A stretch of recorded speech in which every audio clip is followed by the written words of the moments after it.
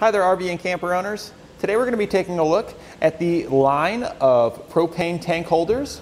These are available for either 20-pound tanks like we're showing off here, or with a 30-pound tank model. It's going to be a little bit taller to accommodate for those tanks. They're also available in two colors, black or white. That's going to be the base. We've got the black one currently installed on this trailer, but here's what the polar white would look like if this would better match your particular camper or trailer. So on my camper here, I've got the 20-pound tanks installed. You can see the rod here. The only difference between the 20 and 30-pound tank holder models is the length of your rod here. So you can see here's our 30-pound rod. It comes up quite a bit taller to accommodate the taller tanks. The base and the other components are going to be the same because the diameter of our tanks are going to be the same for our 30 pounds. They're just going to be a taller tank. So this is nice. With this camper here, I need 20-pound tanks on my camper to fit properly. But if I had a larger camper and I had 20 pounds on there, maybe I wanted to upgrade in the future, it would be as easy as purchasing just the rod here, and then I could make that upgrade to 30-pound tanks. You can get this rod separately here at eTrailer if you do want to make the swap. And vice versa, if you find that you don't need the 30-pound tanks and you want to go to something smaller to accommodate for more accessories on your trailer, you could get the shorter rod to do that as well.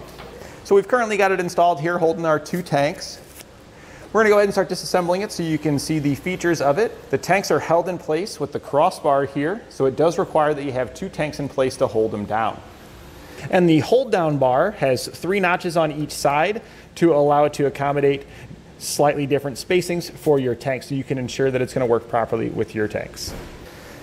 The nut here will then provide pressure to cinch it down into the base. So we're just going to go ahead and undo the nut on top.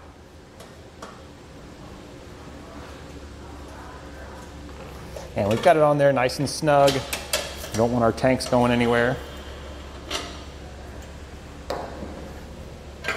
This component will then slide up. Sometimes it's easier if you take your tank and just lift it up with it a little bit.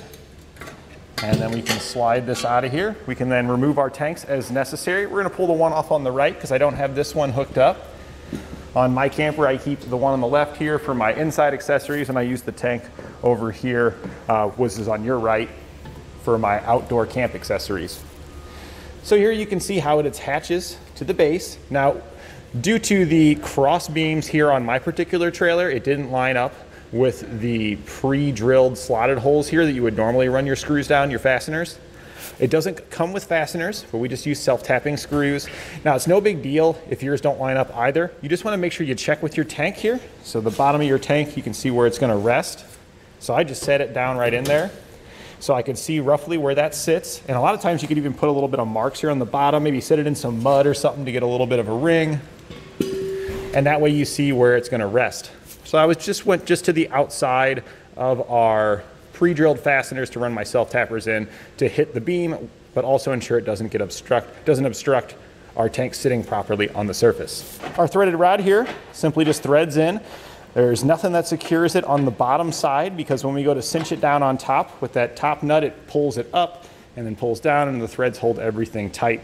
You'll have plenty of length on either side, so you can really put it either way. It doesn't matter which way you put it in there. I like to put the sticker at the bottom to hide it.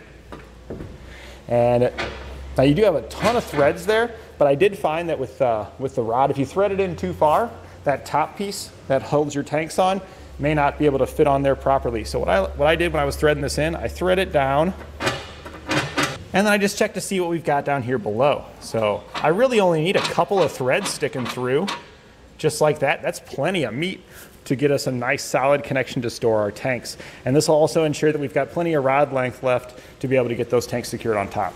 I've gone ahead and removed both the tanks so we can get a closer look at the base and some additional features as well as some measurements for you.